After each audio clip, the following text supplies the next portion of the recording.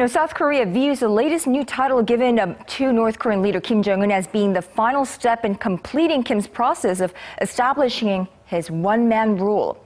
His new title, Chairman of State Affairs Commission. Now, this new body replaces the National Defense Commission, becoming the regime's highest branch of government and effectively cementing Kim's position as the highest level of authority.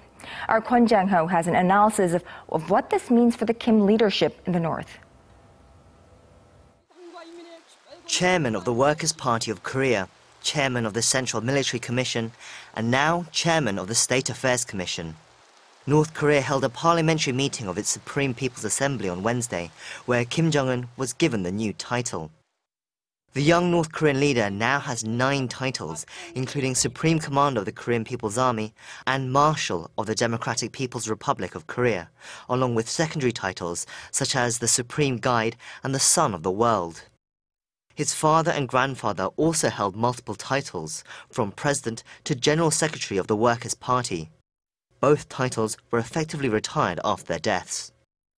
Kim Jong-un's new title replaces a previous title for the National Defense Commission, which had emphasis on military matters, but the new body encompasses diplomatic and economic matters as well.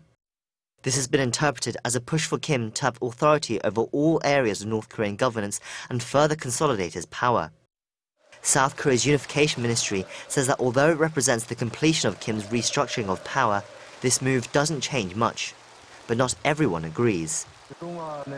Previously, the National Defense Commission was run on a military-first policy, but there has now been a normalization of the party, and it looks like he's going to lead in a party-based system. This can be seen as a significant shift. Kwon Jang-ho, Arirang News.